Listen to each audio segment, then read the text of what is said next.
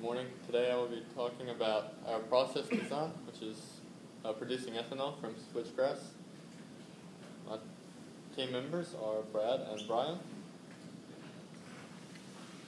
Brief overview of what this presentation will cover. We'll have a problem statement to begin, provide a little bit of background, an introduction to our process, then discuss more about the stages of our process, provide specifications and parameter selections, give a description of the process modeling and the ChemCAD simulation software, describe the economic analysis, and give a summary.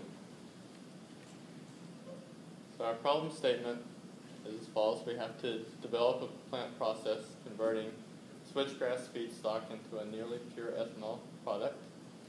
We are supervised by Dr. Henry and Charles Sanford. We'll be presenting this final report to the Board of Directors on the 25th of April. This report will include a finalized process flow diagram, equipment design, economic analysis, and unit optimization. So a little bit of background.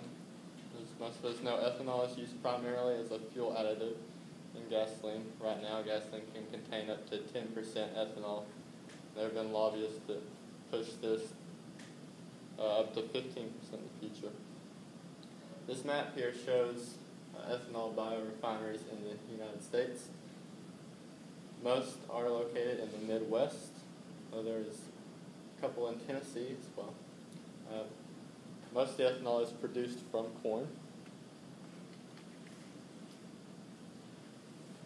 This graph here shows the ethanol production over the past 30 years. The graph starts in 1980 and goes through 2012. In the last decade, the production of ethanol has increased dramatically. But for our process, instead of using corn, we decided to look at switchgrass. Some advantages of switchgrass is increased soil conservation, and this is important because it keeps chemicals and minerals from fertilizer that are put into the soil, helps retain them so they're not lost as quickly. And this switchgrass also has a lower effect on the food market than corn. It does not completely negate the effect of the food market because switchgrass is still used for livestock feed and things like that, so that has an effect on beef prices, but it is lower than corn. So for this design approach, we based it on research. We did not conduct experiments of converting switchgrass into ethanol. Instead, we found research online of methods that have been used before, performed mass and energy balances on these processes using chemical equations. We also used ChemCAD simulation software to help us as well.